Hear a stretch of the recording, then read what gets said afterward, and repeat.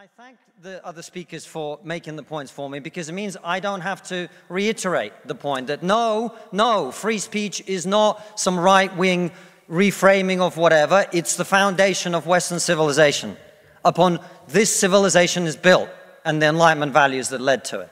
On November 18th, 2022, the Oxford Union held a debate on the motion, "This House believes woke culture has gone too far."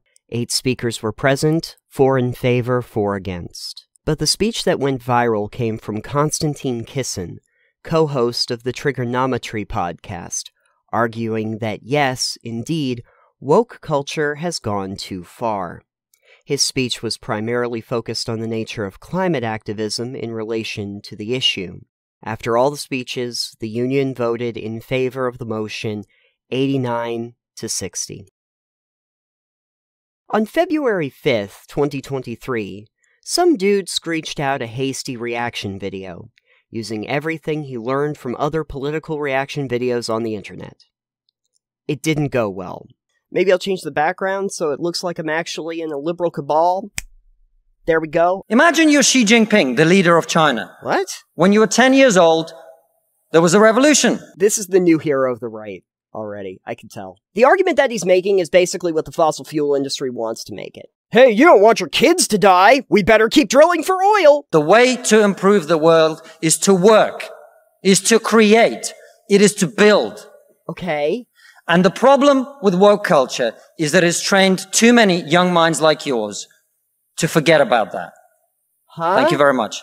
What is this? 3 million views, please! In the ensuing days, the very quiet channel suddenly got pretty loud, facing many critical opinions on the video.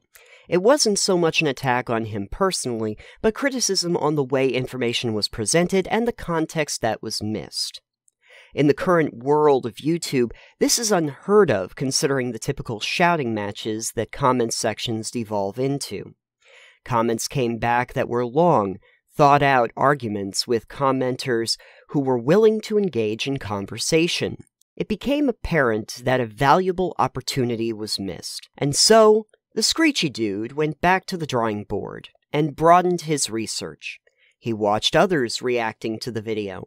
He watched all the speakers from that night's debate, and he looked at so many articles. He committed himself to making a goodish video. That screechy dude was me. And this is that goodish video. So in this video, we are not going to react to Konstantin's speech. We are instead going to go more in depth into the main themes of his speech. And I want to make this clear at the beginning. This is not going to be a takedown of his speech. He makes points that are worth looking at more closely, and I wanted to do that here. However, by the end of this video, you'll see that I have broader criticisms that can be made that are less about the speech itself and more to do with why it exists and why we're all talking about it. So many people pointed out in the first video that you can't really argue a point of view unless you really listen to the opposition. Let's discuss the actual point Konstantin was making. Let's discuss Part 1. Climate change and poverty. In his speech, Konstantin Kisin made the case that the war on climate change is going to be fought in Asia and Latin America by poor people who don't care about global warming. Because the future of the climate is going to be decided in Asia and in Latin America by poor people who couldn't give a shit about saving the planet. Note that I may occasionally refer to climate change as global warming, because they are the same phenomenon. The term only changed because Frank Luntz, who was an advisor to the Bush administration, thought climate change sounded less scary, a move that he apparently regrets today. Climate change is usually talked about in more overarching problems, and global warming is the phenomenon itself of the actual planet heating up. But still, it's the same basic phenomenon. Now, at first, Konstantin's statement sounds pretty mean toward poor people, right? But if you take a step back it becomes clear what he's saying. It's not that poor people don't care about climate change, it's that they're not in a position to prioritize it. If you're focusing on putting food on the table and clothes on your children's back and paying your bills, well then the idea of reducing carbon emissions seems like, well, let's just say it, a rich man's problem. It is perceived as an issue that academics in the West can ponder over during a liquid lunch at a bespoke cafe. Asking impoverished people in India or China, as Kisin mentions, to change their way of life in the name of climate change is just not feasible. Kisin goes on to pose a hypothetical question where a parent has to choose between their child's welfare and carbon emissions. Either my son had a serious risk of starving or dying from a preventable disease in the next year, or I could press a button and he would live. He would go to school. He would bring his first girlfriend home. But all I have to do is press this button. And for every day of my son's life, a giant plume of CO2 is going to get released into the atmosphere. Now, you're all very young, and most of you are not parents. Let me tell you something. There is not a parent in the world who would not smash that button so hard their hand bled. All right, so is that an either-or choice? Well, not if you were to ask Oxfam, a charity that has been fighting for equality and justice for nearly a century. One of their stated goals is to end poverty. Another is climate action. Oxfam states on their website that climate change, poverty, and inequality are linked, citing droughts, floods, and storms as effects that will hit poor communities first. This can cause unpredictable growing seasons, crop failures, and sharp increases in food prices. It can also lead to displacement. An estimated 20 million people have been forced from their homes over the last decade because of climate disasters. If you are in a vulnerable community, like the exhaustively poor in Asia and Latin America that KK mentions, rising food prices and less agricultural land are going to have an effect on you. But let's be honest here. The time frame for a climate catastrophe seems pretty far down the road, right? Climate activists are currently trying to keep us under a 2.5 degrees Celsius increase, but we're not looking to hit that until 2040. According to NASA, the amount of land consumed by wildfires in the western United States is projected to increase 2 to 6 times what it is currently. But that won't take full effect until 2050. We are looking at a rise in sea level of about a foot, possibly 8 feet if we don't change any of our carbon policies, but that's not projected out until the end of the century. Sure, the intensity and frequency of hurricanes is increasing, but we've actually been dealing with that increase since the 1980s. So with all that said, what does Konstantin Kisin think we should do? Well, at the end of his speech, he says that we need to use technology to create energy sources that are not only clean, but also cheap. I put it to you, ladies and gentlemen, there is only one thing we can do in this country to stop climate change, and that is to make scientific and technological breakthroughs that will create the clean energy that is not only clean, but also cheap. Now, he doesn't actually mention what some of those would be in his speech, so you know what? Let's look at some of that now. Part 2, Green Technology. I don't have all the answers, no one does, but I can give you some ideas that are worth considering. First, let's look at wind power, which produces far less carbon emissions than fossil fuels.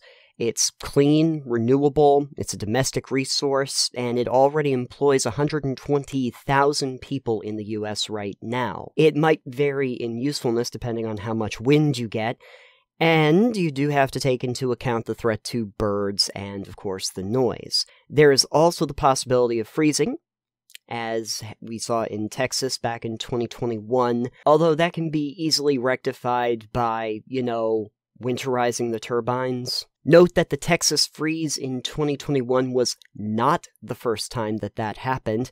In 2011, Texas also saw extreme cold temperatures that affected wind turbines, natural gas lines, and coal plants. A decade later, the state had still not made the necessary investments to prevent them from tripping offline. Okay, here's one that always interested me. 3-layer solar panels. So do you remember the Mars rover that had its cute little solar wings that flared out? Yeah. Those were 3-layer solar panels. They not only absorb yellow light like a traditional solar panel, but also red and blue light, which raises their conversion efficiency from 15% to 35%. The problem, as you can guess, is that those panels are, right now, very expensive. It costs NASA millions of dollars to implement them. But, as with most technologies, the price keeps falling as it gets implemented more broadly. It's the reason your 100-inch 16K television or whatever costs about as much as an old cathode ray tube television cost back in the 80s. Also good for developed nations is nuclear power plants. No, not the fission plants that we're used to, although those are pretty clean by comparison to coal or oil. No, I'm talking about nuclear fusion plants, which use electromagnets to create a mini-sun, so you can smash atoms together. This is, believe it or not, far safer, as nuclear fusion creates a stable isotope instead of fission's highly unstable radioactivity. Nuclear fusion waste does not create greenhouse gases, and it doesn't have long-lived radioactive elements. However, there are experts that have had criticism of fusion plants because they may not produce enough energy when you consider how much you have to use to run them, because again, you're making a mini-sun. So that takes some power. Oh no, environmentalist, did I say nuclear power? How dare I? But actually, as it turns out, attitudes toward nuclear power has changed dramatically among climate activists, especially in the last few years, as it is proving to be a really good way to get off of fossil fuels and move people away from coal. Those climate activists, by the way, happen to include a certain Saint Greta of climate change, Greta Thunberg herself. I will join you in worshipping at the feet of Saint Greta of climate change. Those are a couple possibilities, but it might not help impoverished communities. So, what can we do for them? Well, luckily, as it turns out, clean, affordable energy is not the only thing you can do to address these issues. While I was looking through a bunch of articles, I came across this piece from Yusuf Jamil back in May 16th, 2022, discussing Project Drawdown from the UN. The headline states, "We must prioritize activities that address both poverty and climate." Now that's a really nice statement, but there is some actual depth to this. Jamil cites 28 readily available, financially viable, and scientifically proven strategies for mitigating greenhouse gas emissions that can also provide tangible benefits in the form of enhanced prosperity and equity for the people experiencing poverty in low and middle income countries, which was distilled from more than 400 scientific papers. That's a really long way of saying we looked at a lot of scientific data and we came up with some strategies. Anyway, this seemed kind of pertinent, so I dug a little deeper. What are those strategies? Well, in addition to providing clean energy and adopting clean cooking, those solutions include things like regenerative cropping, tree intercropping, and agroforestry. Basically, it's planting trees. Not only does this help with greenhouse gases, but minimizes damages for farmers from high temperatures and droughts. The thing is, younger generations are already aware of this, as is evident by the YouTuber initiative #TeamTrees. But don't worry, it's not just the YouTuber thing. From Ethiopia's Green Legacy Initiative to the Bond Challenge in Germany to the Nature Conservancy's Plant a Billion Trees campaign, reforestation is actually a big effort being addressed right now.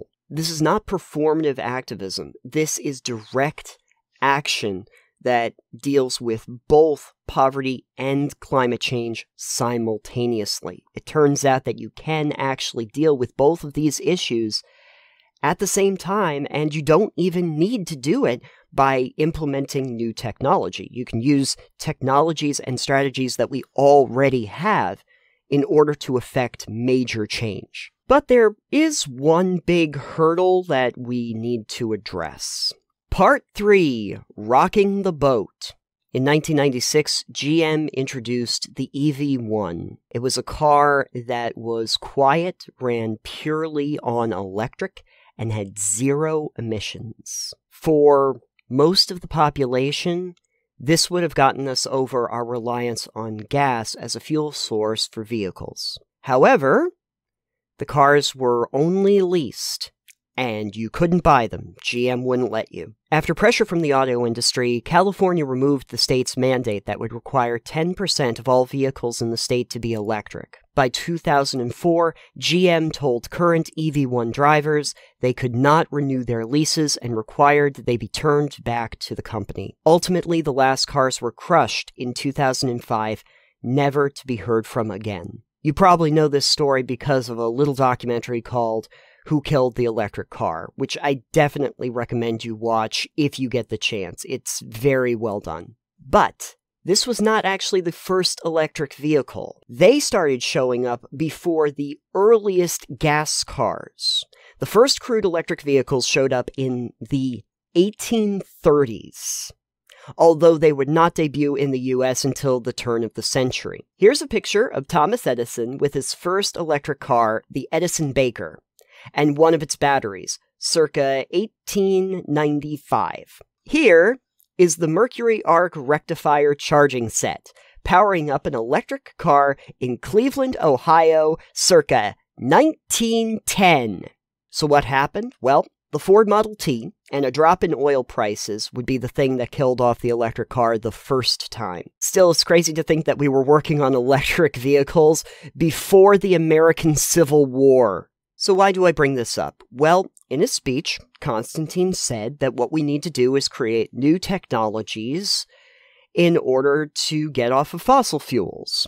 We sit on this side of the house because we know that the way to improve the world is to work, is to create, it is to build. But we did. We did create new technologies. The EV1 is an example of creating a new technology to combat dirty energy, which was built to be a production car, had popularity amongst its user base, used an existing infrastructure people were already used to, and it was affordable, but existing industry saw it as a threat. So it needed to be destroyed. It's not enough to build and innovate. You need to successfully challenge the status quo, people who are already in power. Interlude. So when I was researching this and started writing the script, I realized that there are a lot of people that are going to be watching this video that may take issue with some of the sources and organizations that I cite in the video. Because of this, I tried to vary the outlets, so you knew that I wasn't just getting information from one source. However, and I cannot stress this enough, there is no such thing as an unbiased news source, and any criticism that you might have on a news outlet and their validity is completely justified. It's a good thing to think critically about news media. I will pose a question to you, though. Where did Konstantin get his data? Do you know? He used a few statistics in that speech, but I couldn't find anything in the video descriptions of the trigonometry or the Oxford Union versions that I could reference. So I thought I'd look it up. I have to tell you that I don't know for sure where he got this data. I can just tell you what I was able to find. For starters, 20% of Russians not having indoor plumbing. I come from Russia, which is not a poor country, it's a middle-income country. 20% of households in Russia do not have an indoor toilet. The most relevant article I could find was from 2019 in the Moscow Times. Now, it appears that they got their data from Russian state statistics service Rosstat. The number at the time was 22.6% of households without a centralized sewage system. I'm pretty sure that's what he's talking about. Second was the number of malnourished people in China. 120 million people in China do not have enough food. I don't mean that they don't get dessert. I mean they suffer from malnutrition. I was able to find a lot of articles on hunger around the world, and in China specifically, but not the 120 million number he mentioned. Now, the closest thing I could find came from the World Food Program, which states that 150.8 million people are malnourished in China. Now, interestingly enough, in the same article from the World Food Program, it states the WFP signed a memorandum to work with the Chinese government to reduce poverty and improve vulnerable communities to withstand climate shocks back in 2016.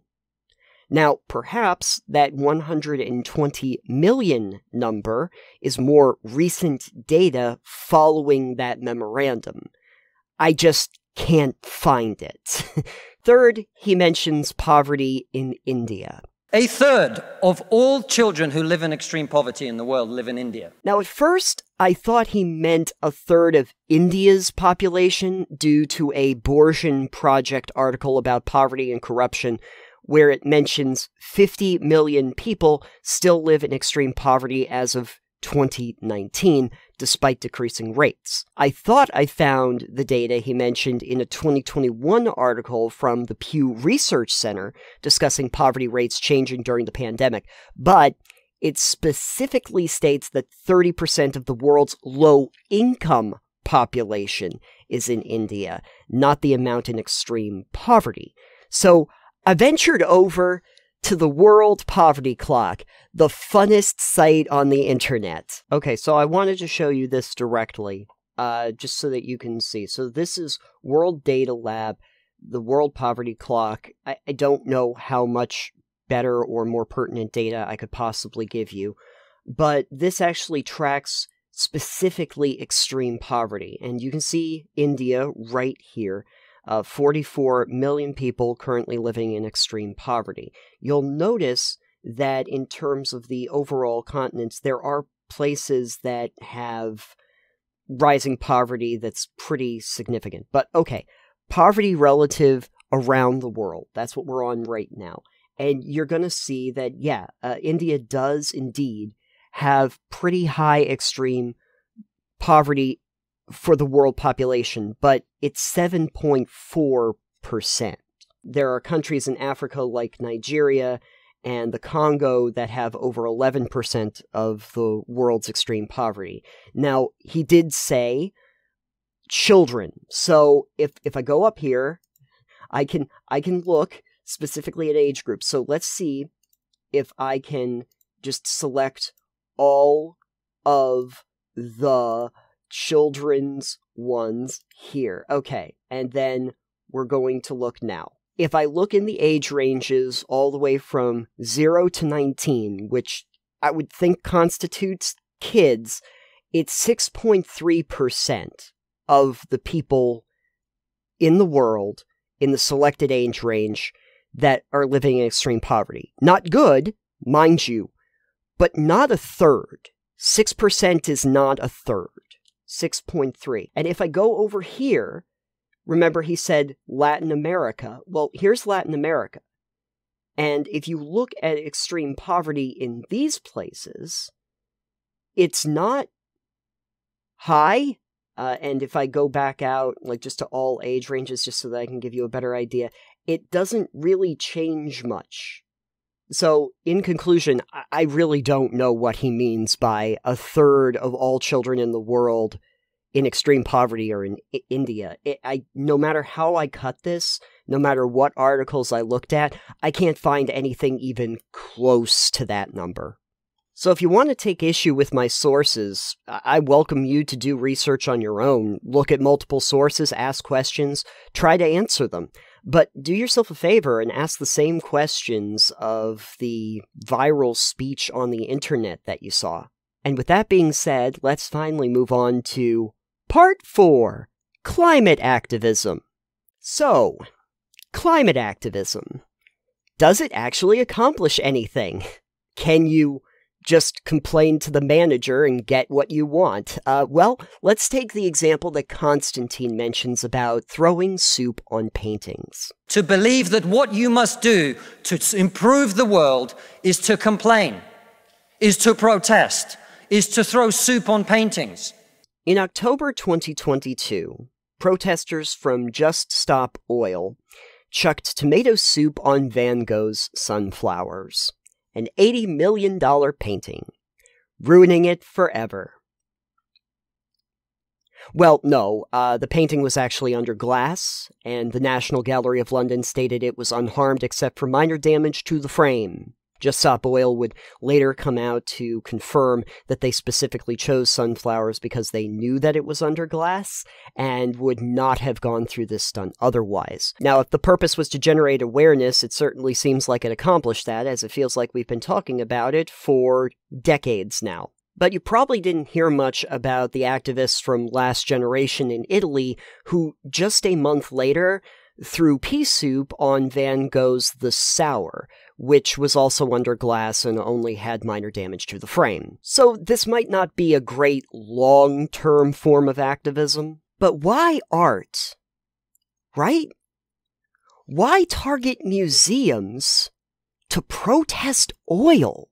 Well, it's because of a fascinating thing I found out about while researching this video, called art washing. Turns out the fossil fuel companies will fund art and cultural programs to take focus away from them being, fossil fuel companies. It's worth noting that some museums, including the National Gallery, have been cutting ties with oil company sponsorship over the last decade.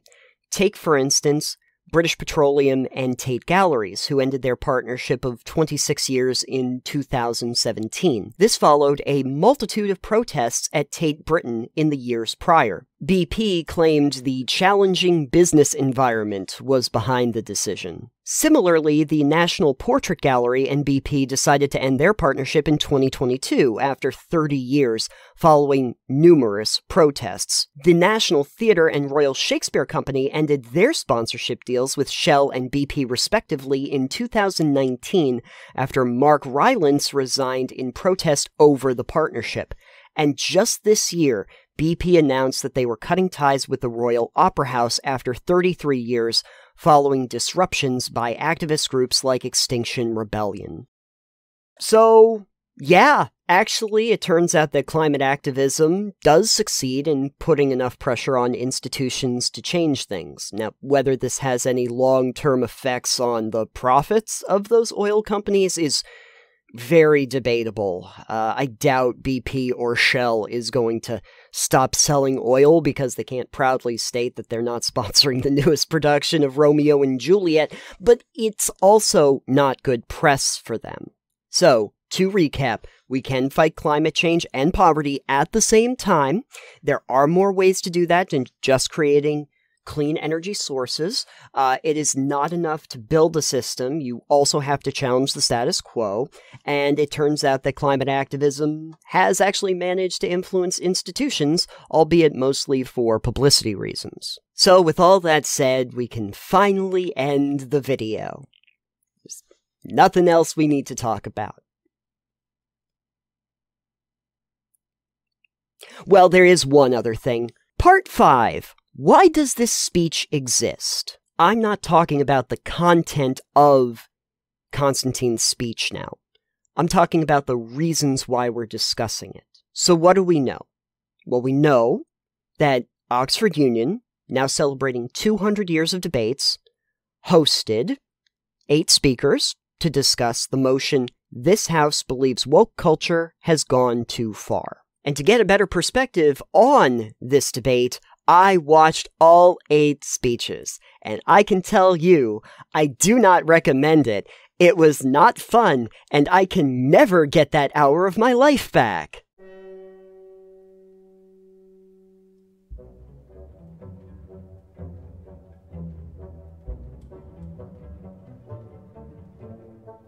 Piers Morgan branded me the wokest man in Britain, to which I said, please, Piers, don't assume my gender. if you're not sure who Alex Jackson is, he's just the least well-known committee member from New College. So irrelevant that he's on the term card as Alex Jackman. It's not at all surprising to me that she's arguing against modern social attitudes tonight. After all, she has spent the last 2 years of her degree living thousands and thousands of years in the past. Their tactics rely on coordinated, coercive attempts to win a debate by ending the debate. The goal is to punish, not educate. No, thank you. No, thank you. With all due respect, thank you for the invitation, but this debate is absurd. Mr. Young was outraged when PayPal shut down his Free Speech Union accounts as a result of him retweeting misinformation about the COVID infection rates. Let's just hope for all of our sakes that he's learnt his lesson and has managed to find reliable sources for tonight. Fine.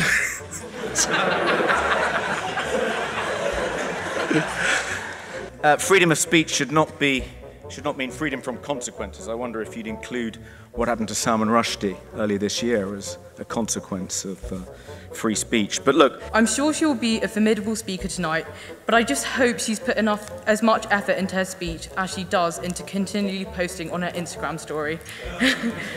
I was really honored to be invited to do a debate at the Oxford Union, but also incredibly nervous when I saw what the subject was and who was in opposition. And I was nervous because it feels like a strangely personal topic. Only a couple of weeks ago, he sparked a furious debate on Twitter when he made the unbelievable claim that Marmite was the work of the devil. I will join you in worshipping at the feet of St. Greta of climate change.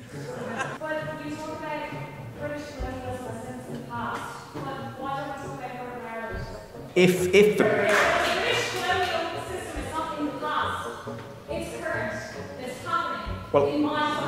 Okay. I don't think of Great Britain and Northern Ireland as one country colonizing another, as I understand it. About 15 months ago, my wife got pregnant. Not me, because we're old school.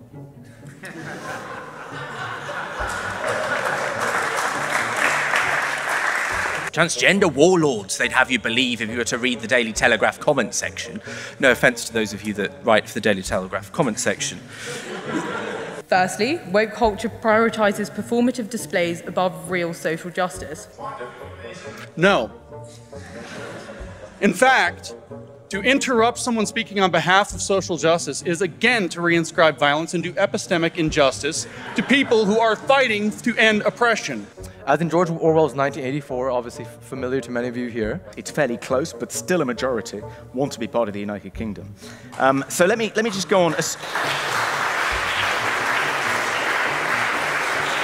That holds a collected, fermented memory of the last 10,000 visits. In a short space of time, we've gone from having hashtags like #StayWoke, which derived from Black American protesters pleading for people to be more conscious of inequalities, to phrases like "Go woke, go broke," encouraging multi-million-pound corporations to stop caring about inequality, which sounds kind of counterproductive to me. How many of you are going to go home tonight and say, let's rip out our bathroom and erect a Siberian shithouse in the back garden? Grievance industrial complex, the Great Awakening, Wokest Day. What Orwell would have referred to as a smelly little orthodoxy. New words, euphemisms, paraphrases appear to replace those now deemed offensive. Intersectionality cult, the oppression Olympics, the critical theories, as James Lindsay would put it. And while I was in London a couple of days ago, I might have visited Karl Marx's grave and danced on it. I'd go further and say that the terror tactics of the woke movement actively harm the disadvantaged groups they're seeking to help. Really, this question is an argument about power and who has the right to claim it. And our stocks of polar bears are running extremely low. Whilst I'm sure my inner Carrie Bradshaw would find the search for Mr. Woke thrilling, it is worth noting the duality of the term. What art and culture has the woke cult given rise to? She-Hulk, attorney at law? Imagine you're Xi Jinping, the leader of China. The professor has refused to continue in academia, at least in the UK, quoting the ideological capture of its institutions. Now, personally, having grown up in a communist regime, these sentiments are all too familiar to me. Fortunately, I've not observed anything to this effect in our home here in Oxford. Let's take an example of an opponent to woke culture who's been invited to this debate. Me. No. In order to give us a working definition of woke, it is important to distinguish between the values that being woke is supposed to represent. By the way, I think the term, as we've kind of all agreed, woke culture is a bit of an absurd as a term. If you go further back to the 1800s, there was a German teacher and clinician called Emma Traust, who was the first known woman to publish scientific works on homosexuality, specifically lesbianism. We are well aware of the importance of having a free and open discourse. And the articles were censored and banned. It's a bit too woke for the time. Sorry, you're gonna kill my flow. Could we just wait? Sorry. Sorry, I'm 6 wines in at this point. There's been delays. I'll get to you afterwards. If you think slavery is abhorrent, why focus on the historical involvement of Britain and America in the slave trade and turn a blind eye to the enslavement of nigh on 2 million Uyghurs in contemporary China? Conscientization is the essence of woke, because it is the idea that you learn to see these things so that you can denounce these things, so that you can denounce them critically in order to announce the possibility of our liberation from them. It's a cultural desert, a gaping void. We need to reset and reclaim this word for what it actually means, not the political tool that the right-wingers turned it into. That now, I suspect, probably not a person in this room thinks that being gay should be a criminal act in this country. Of course, almost nobody would think that today. I'm at the center of identifying the sexualization of children through queer theory as groomer behavior. Under woke culture, language, art, culture, politics, and many more avenues must be cleansed of their inflammatory content. There has become a tribal necessity for virtue signaling. The only way to do that, under the understanding of woke, is to denounce the existing society until it no longer stands. But the existing society, hanging by a thread as it is, still exists. No. And if you're not persuaded to vote for the proposition tonight by that speech by James, I don't know what will persuade you.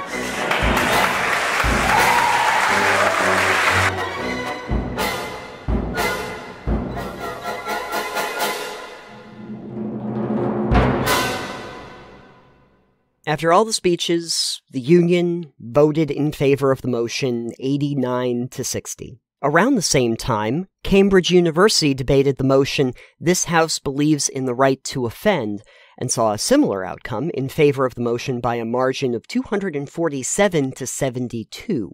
And after this, well, nothing happened, really. These debates don't hold any actionable items. No policies change because of them. Perhaps, if they are lucky, the speakers will gain some kind of exposure to their new projects, or they'll get invited on talk shows. But from a practical standpoint, nothing changes. Fun fact, a week after this, Oxford Union held another debate with 8 more speakers. The topic: "This House regrets the rise of hookup culture." I hate it here. You may have noticed that I avoided talking about woke culture up to this point, and that was on purpose. Because if I started talking about that, we wouldn't really be talking about climate activism or poverty or global warming anymore. Personally, I think the House was right to affirm the motion that woke culture has gone too far, because what I realized after doing all of this research on the substance of Konstantin's speech is that by framing everything through the lens of being woke or not, we lose focus of the issues at hand. It sucks all the air out of the room before we even get around to talking about what the problem is. During the other 7 speeches that night, we heard about racial injustice, performative activism, freedom of speech, identity politics, women in Iran, gender equality, the Uyghur Muslims in China, and, of course, She-Hulk. Now, these are all subjects worth discussing on their own, except She-Hulk. But the problem is that by framing it as doing a woke, we now have to lump them all together into one debate. It's like having half the House argue that ice cream is delicious, and the other half argue that frozen yogurt is bad. I mean, they both make valid arguments, but they're not exactly the same thing. As I stepped back and took that 1,000-yard view of what I was watching, I realized something. I was witnessing academics in fancy dress debating the plight of the common man in a 200-year-old institution, bemusing each other and genuflecting to their base for brownie points, putting on a performance and signaling their respective virtues to the crowd, knowing full well that the vote taken at the end of the night would hold no weight, carry no action. And I know that these debates don't have any long-term impact, mostly because of a very famous one held 60 years ago. And this is where I get to do a fun thing. Finally. Because I actually watched another debate for this video, and I get to talk about it now. So, let me welcome two titans of public discourse to discuss a topic that you might find pertinent even today. What this does to the subjugated, the most private, the most serious thing this does to the subjugated, is to destroy his sense of reality. It destroys, for example, his father's authority over him. His father can no longer tell him anything because the past has disappeared, and his father has no power in the world. This means, in the case of an American Negro, born in that glittering republic, and in the moment you are born, since you don't know any better, every stick and stone and every face is white, and since you have not yet seen a mirror, you suppose that you are too. It comes as a great shock around the age of 5 or 6 or 7 to discover that the flag to which you have pledged allegiance, along with everybody else, has not pledged allegiance to you. It comes as a great shock to discover that Gary Cooper killing off the Indians when you were rooting for Gary Cooper, that the Indians were you. It comes as a great shock to discover that the country, which is your birthplace, and to which you owe your life and your identity, has not in its whole system of reality evolved any place for you. How are we going to avoid the kind of humiliations that are perpetually visited on members of a minority race? Obviously, the first element is concern. We've got to care that it happens. We have got to do what we can to change the warp and woof of moral thought in society in such fashion as to try to make it happen less and less. Let me urge this point to you, which I can do with authority, my friends, the only thing that I can tonight. And that is to tell you that in the United States, there is a concern for the Negro problem. Now, if you get up to me and say...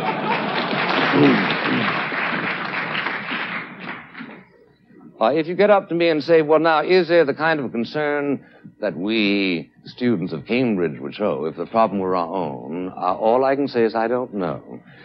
It may very well be that there has been some sort of a sunburst of moral enlightenment that has hit this community, so as to make it predictable that if you were the governors of the United States, the situation would change overnight. I'm prepared to grant this as a form of courtesy, Mr. President. But meanwhile, I'm saying to you that the engines of concern in the United States are working. The presence of Mr. Baldwin here tonight is in part a reflection of that concern. When the ex-Attorney General, Mr. Robert Kennedy, said that it was conceivable that in 40 years in America we might have a Negro president. And that sounded like a very emancipated statement, I suppose, to white people. They were not in Harlem when this statement was first heard, and did not hear, and possibly will never hear, the laughter and the bitterness and the scorn with which the statement was greeted. From the point of view of the man in the Harlem barbershop, Bobby Kennedy only got here yesterday. And now he's already on his way to the presidency.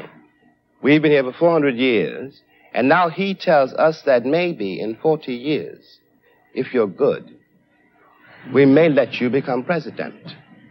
I don't think it matters that there are 35 millionaires among the Negro community. If there were 20 million millionaires among the Negro community of the United States, I would still agree with you that we have a dastardly situation. But I'm asking you not to make politics as the crow flies, to use the fleeted phrase of Professor Oakeshott, but rather to consider what, in fact, is it that we Americans ought to do? What are your instructions that I'm to take back to the United States, my friend? I want to know what it is that we should do, and especially I want to know whether it is time, in fact, to abandon the American dream as it has been defined by Mr. Haycock and Mr. Burford. On February 18th, 1965, James Baldwin and William F. Buckley Jr. held a debate at the University of Cambridge on the topic, The motion before the House tonight is, the American dream is at the expense of the American Negro. Have you seen this debate? You gotta go watch this debate. Buckley and Baldwin make these modern-day speakers look like children playing in a sandbox while the two of them are sipping cocktails in a lounge. First of all, Baldwin is simply captivating here. He was an acclaimed author at the time for Another Country, but his previous works included Go Tell It on the Mountain, Giovanni's Room, and Notes of a Native Son. You can't pull your attention away when he starts talking. Even when he pauses, it feels like he is speaking volumes. The economy, especially of the southern states, could not conceivably be what it has become if they had not had, and do not still have indeed, and for so long, so many generations, cheap labor. I am stating very seriously, and this is not an overstatement, that I picked the cotton, and I carried it to market. And I built the railroads under someone else's whip for nothing. For nothing. Buckley was a troll before trolling was a thing. Dude wrote postcards to Ayn Rand in liturgical Latin just because he knew it would piss her off, and then bragged about it in her obituary. He founded the National Review. He hosted Firing Line for decades. He was one of the founding thinkers of modern American conservatism, and you can imagine that his opinions on things are very problematic. He also has like an off-putting air here. I don't know if it's his Atlantic accent or if it's just kind of the way he scrunches up, but he is also very entertaining to watch. 14 times as many people in New York City born of Negroes are illegitimate as of whites. This is a problem. How shall we address it? By seeking out laws that encourage illegitimacy in white people? This, unfortunately, tends to be the rhetorical momentum that some of their arguments are taking. One thing you might do, Mr. Buckley, is let them vote in Mississippi. I agree. I agree.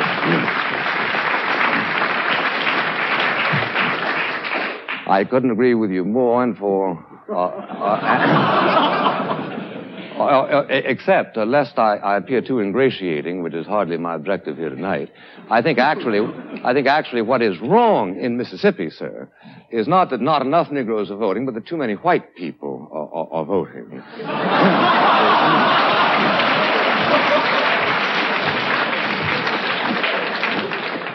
Even the two students who opened this debate were completely on point. Mr. William Buckley has the reputation of possibly being the most articulate conservative in the United States of America. He was a graduate of Yale, and he first gained a reputation for himself by publishing a book entitled God and Man and Yale.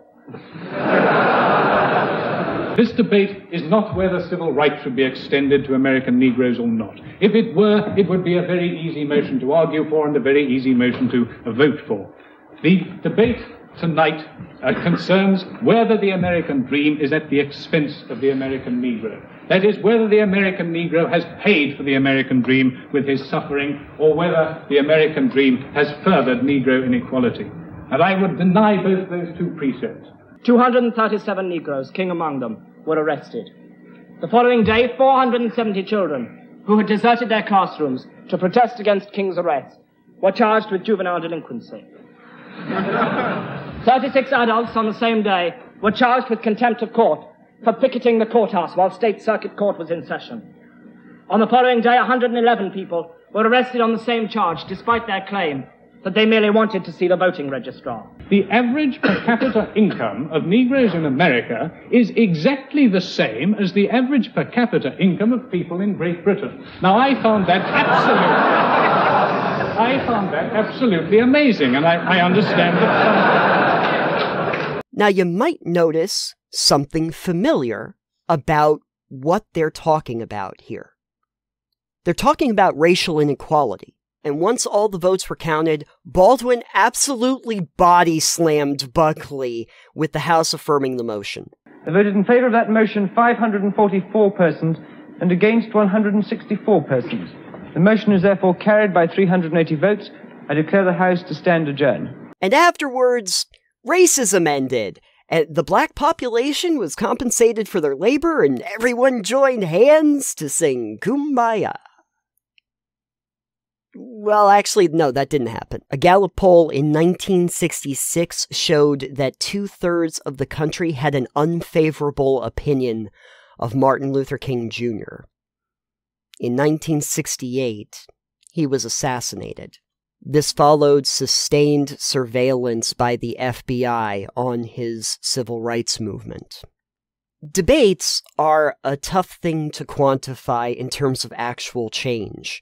Sort of like climate activism. Both serve to call attention to a problem with the intent of getting others to think about it more deeply. They are not really for the people who participate. They are for everyone else who will bear witness to them. The point is the action that others do in response to it. Which brings us to our final question. Part 6. Why does this video exist? And finally, we arrive here, at the end of this video, having looked so broadly at this issue that I am currently in low Earth orbit. Yes, folks, I guess I checked my privilege and did my research. You are welcome. But why I made this video has a lot to do with all of you. You see, Oxford Union holds a debate, which leads to Konstantin Kisin's viral speech, which led to the Screechy Dude, you remember from the first video, which led to many due criticisms, which led to me making this video after way too much time invested. One thing leads to the next. But I have good news for all of you. There is something real that has come out of this whole experience. And it's something that happened to me. I have determined that I do not want to be woke or anti-woke. I want to be woke neutral. I'm woke Switzerland now. Swokeserland. Now that doesn't really mean that I've changed any of my opinions overnight. I still believe that we need to confront the sins of our past in order to build a better future. I still believe that a debt owed is a debt owed. I still believe that strong civilizations have to teach their historical truth and not revel in their own mythology. I still want others to have the same opportunity and respect that I have been given. But I don't want those opinions to be viewed through the lens of whether they're woke or not. And I don't want to make decisions based on where they fall on a mystical wokeness scale. I realized that was the big problem with Kisin's speech. He starts out talking about how woke culture is bad, but then he spends almost the entire time talking about climate change and poverty.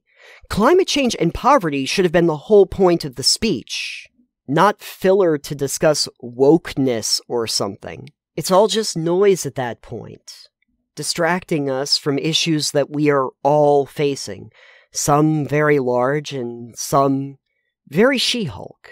I think Kisin said it best in that speech. I am so tired of talking about woke culture. Konstantin, I'm right there with you, buddy. That's it, that's the video. Thank you if you've stuck around to this point.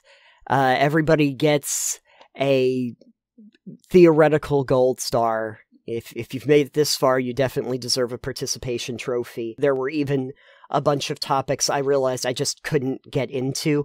Like, I started thinking about going into the idea of why people are so poor in the countries that he mentioned, or if poor people are actually responsible for climate change, because a lot of it is actually going to be the burden of industries and corporations.